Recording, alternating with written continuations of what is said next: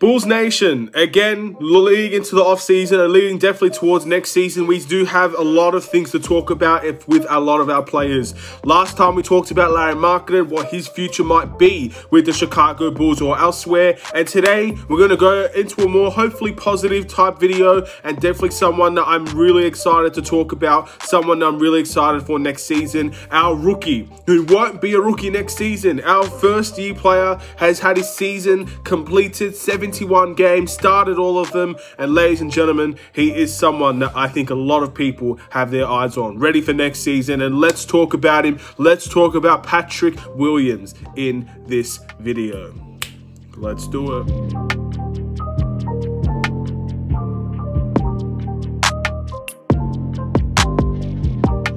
What's going on, everybody? It's the Aidan Sports Show, and welcome back to another video. Today, we've got a Chicago Bulls related video and another one of our players that we'll be talking about, our rookie, who, again, next season, we will have a lot to look forward to in terms of his production, in terms of his progression, in terms of his growth. Patrick Williams. With the 4th pick in the 2020 NBA Draft, the Chicago Bulls picked Patrick Williams, and we have not looked back since. But before we get started, please like and subscribe to the Aidan Sports Show YouTube channel. Turn notifications on and let me know in the comments below your thoughts about Patrick Williams. How good was his first year? Was it good enough? Was he worthy of all the praise that he got? And overall, do you think his future will be as bright as many people believe? And of course, as Patrick Williams probably believes in himself. So, again, we need to talk a lot about Patrick Williams. A lot of people, a lot of things have changed from when we first saw Patrick Williams, our very first perception of Patrick Williams. Because I believe the day before the draft, I uploaded a video discussing Patrick Williams, discussing that the rumors were heavily inclined that we were going to draft Patrick Williams. And I saw a lot of people on that day, rightfully or wrongfully so. And I'm not here to pick blame. I'm not here to target people out. A lot of people had mixed opinions on Patrick Williams, and a lot of people did not like that selection the day before the draft. And that was a rumor that was going around. And obviously, we talked about Patrick Williams the day of the draft. And once again, to mixed opinions. Many people believed that we should have drafted lower. I was one of those people. And again, I can be wrong and I can accept when I'm wrong. I believe Patrick Williams was definitely worth the 4th pick.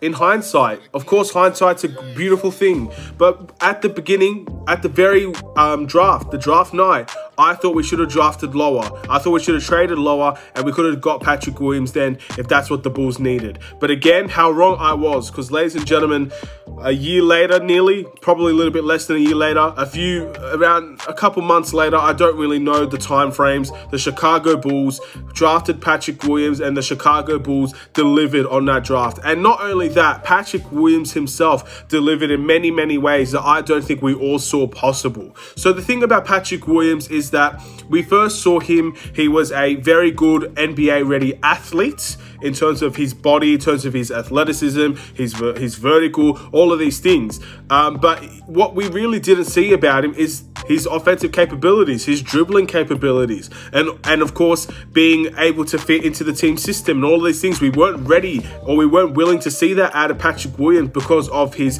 college years, also because of what he was expected to go on the draft. A lot of people didn't see the value of having Patrick Williams on this team. But what we saw slowly throughout the year, throughout the months, we saw Patrick Williams become a little bit more aggressive in his shot selection. He was going into the paint more. He was obviously ready defensively, guarding the best players on every team: Luka Doncic, LeBron James, Kawhi Leonard, Giannis Antetokounmpo, Kevin Durant. All of these players, Patrick Williams had the assignment on, and sometimes he did great, sometimes he did a little bit poorly, but at the end of the day, he stood up to the challenge as a rookie. And that is something that needs to not be ignored. He stood up to every single challenge put up in front of him. He wasn't afraid. We weren't protecting him. We sent him to the wolves, and he managed to survive. And that is a great thing to see out of Patrick Williams. And again, the offensive capabilities, the mid-range shots, obviously the three-point shot, obviously the cutting into the rim. These are things I did not expect so quickly out of Patrick Williams. His mid-range jump shot looks elite,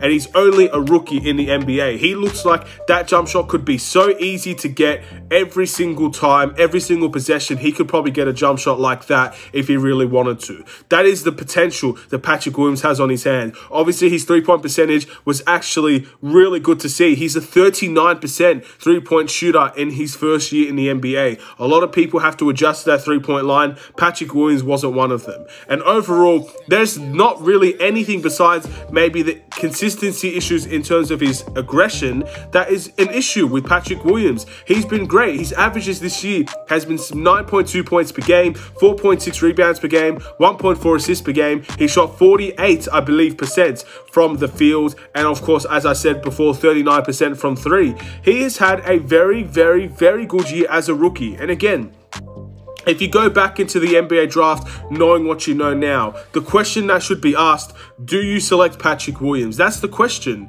That's the question. If the NBA draft was to happen tomorrow and none of these players actually were, we know all about these players, but none of these players actually played a game in the NBA. The question is, would you still draft Patrick Williams? And I think maybe 8 out of 10 people would say, absolutely, you still draft Patrick Williams. He might not be the finished product now. He might have not been the best rookie. He's definitely not going to win Rookie of the Year.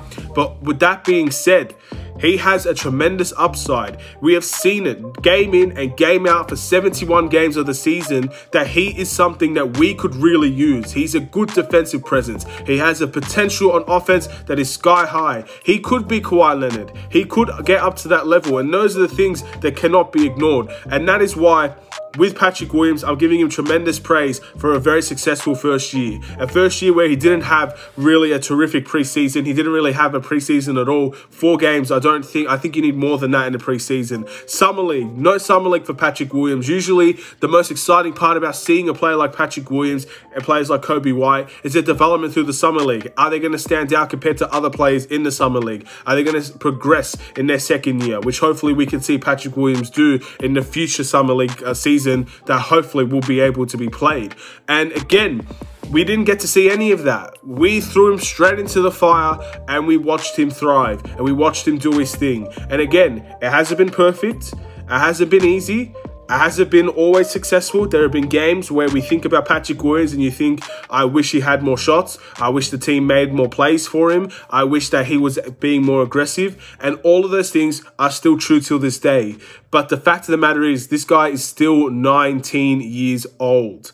And he is delivering on the Chicago Bulls. He's a rightful starter for the Chicago Bulls. And he's been doing it for all season. And that is the most exciting part. That is the part that I can't wait to see what will happen next season. I can't wait to see the leap he takes. I can't wait to see what type of player he'll be in the future. And again, we've seen this with a lot of our other players, with Larry Markkinen. We could see it with Kobe White, Wendell Carter. These players have tremendous debuts in the NBA. They do well. But that doesn't necessarily mean that they will stay ready. They will stay well. But in my opinion, Patrick Williams is different to those players. There's been something in Patrick Williams that we've seen from the very first preseason game against the Houston Rockets. Since those days, and again, against the OKC Thunder in the first game of the season, even when we're getting smacked by the Hawks, there's something interesting. There's something special about this guy. And I don't know what he's going to become in the future. But I really wanted to talk about Patrick Williams today. I really wanted to talk about how special this kid can be. So what do I expect from him next season? I expect him to gradually improve. Again, it's slow and steady for Patrick Williams. There's no need to rush him. He doesn't need to be a 25-point per game scorer next season. He doesn't need to be that. He can take his time. He can develop the right way. Hopefully there's no rush and forcing him into things that he's not ready for, because that's how a lot of NBA players fail. They're being put in a spotlight or being put in a position where they might not be ready for, and they don't end up doing well. We've already rushed him. We've already pushed him, and he's done well. But we need to make sure we can remain patient with Patrick Williams. Please remain patient with him. Don't give up on him on the second season if he's not the big leap that we expect. Because again, you see players like Kawhi Leonard. 4 years it took him to become the player that he was. And again, we might have to deal with that with Patrick Williams as well. Obviously, even players like Rudy Gobert. Rudy Gobert was a bench warmer at best when he was introduced in the NBA. Now he's the best defensive center in the NBA. Even Nikola Vucevic, every single year, he's gotten better and better and better. But he wasn't always that all-star elite center from the very beginning. these players take time to develop. These players need some adjustments in their game, needs to improve on their game, work on their game, have the coaching stuff behind them. The player development group needs to be sensational, and that will allow Patrick Williams all the tools in the shed to become a brilliant player in the NBA. And I really, really hope that we can continue to see that. I just want to see gradual improvement. I want to see a little bit more aggression out of Patrick Williams. I want to see the Bulls make plays for Patrick Williams. I believe that's the next step for him, and hopefully we can see a better improved season out of our second-year player at this time. He'll be a second-year player by the time next season comes around. Hopefully we can see an improved season out of him. Another leap in the right direction. And not only a leap in the right direction for him, but a leap in the right direction for the Bulls and how we see him, how we use him, how we utilize him, and how he can be able to thrive in a system that's built around him in many ways. Because let's be honest, this first season, he had a terrific season, but there was no plays made for him. There was no plays made for him. He was a corner shooter for the majority, and he had to make his own shots. He had to drive himself. He had to take mid-ranges himself. There was no backdoor cuts. There was no screens made for him. He got the ball, and he made something happen for himself. That was the bulk of his play. Imagine what he could be if there were plays made around him, if he was able to get those mid-range shots constantly because of plays made with him.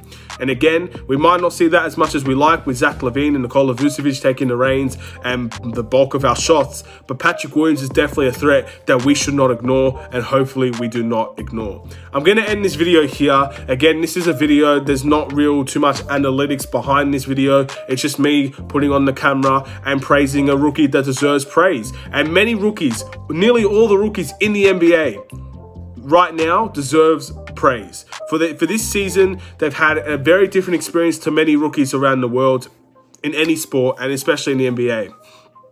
They had to go through no summer league, a very little preseason, and straight into the fire with no arenas, no crowds in arenas, very empty stadiums. They had to adjust to these things, as well as playing a 72-game season, as well as a play-in tournament. A lot of these rookies deserve a lot of respect and a lot of praise. I respect each and every single rookie that has come out in this NBA season and played a different season compared to everybody else. This is an adjustment period that is very different for them. They had to go through a lot of things that many people will not have to go through next season, the season after, the season after that. Hopefully they don't have to go through any of those things that our rookies have been through. Patrick Williams, LaMelo Ball, Wiseman, Edwards, Halliburton, all of these rookies have done very, very well in their respective teams.